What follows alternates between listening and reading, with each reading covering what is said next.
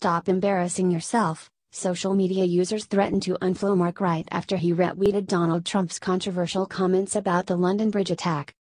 Mark Wright enraged social media users when he retweeted Donald Trump's controversial posts about the London Bridge attack. In the tweets the former TOWIE star shared, the US president criticized London Mayor Sadiq Khan and called for an end to political correctness.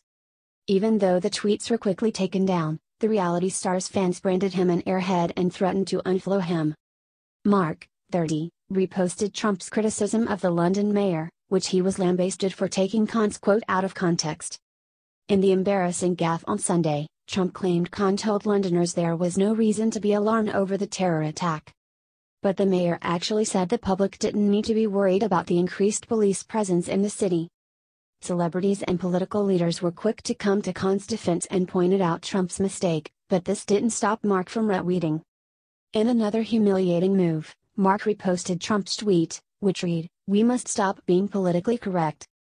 Mark showed he agreed with the US president's statement with an emoji of two hands raised in support. Eagle-eyed fans were quick to spot what Mark had done and made sure their opinions were heard on Twitter. One person wrote, "Says a lot about you that you agree with Donald Trump." Another Twitter user posted, "Think Mark Wright has just showed how thick he is supporting Donald Trump's comments." While another wrote, "Why would you ever retweet Donald Trump?" Other outraged fans threatened to unfollow the Take Me Out, the gossip host after his questionable social media activity. Mail Online has approached Mark's representatives for comment.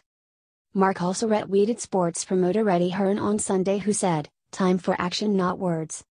But the reality star also showered praise on Ariana Grande's One Love Manchester benefit concert.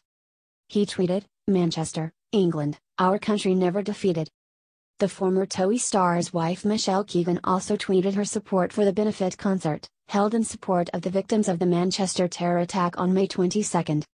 She wrote, "So powerful, so special. Ariana Grande, thank you."